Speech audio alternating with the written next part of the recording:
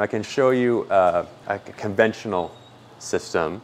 In this lab, researchers are converting captured carbon dioxide into something we can use. It's what's known as a self-driving laboratory, which puts artificial intelligence in the driver's seat, allowing it to push the research forward. Professor David Sinton and his team are using a self-driving lab to convert CO2 into gases like ethylene, used to make food packaging, bottles, and other plastics.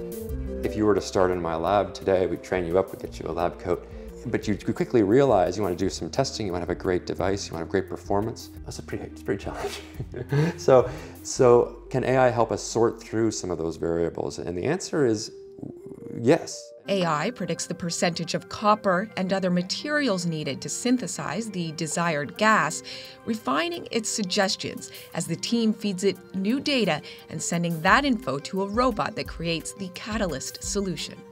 Then, using electrolysis, charged hydrogen atoms are combined with charged carbon molecules, and the resulting gas is analyzed for purity.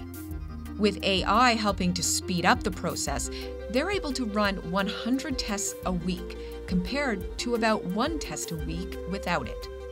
This research is one way AI is helping to speed up the discovery of new materials and technologies that could help in the fight against climate change. Again, it's upward, it's heading in the right direction, but the slope doesn't match the 2050 goals.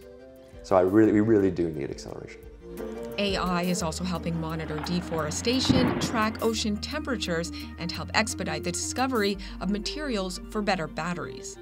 One AI expert says though it isn't a silver bullet, AI is one of the best tools we have in this fight. If we were to meet the timelines of that urgency, machine learning and AI is probably one of the sharpest tools in the arsenal that you can have. Sinton says AI has already made predictions his team wouldn't have come up with themselves, and he's excited to build on those discoveries. His goal, he says, is to have AI fully run the lab. With climate change rapidly changing our planet, AI could provide major breakthroughs as we search for solutions.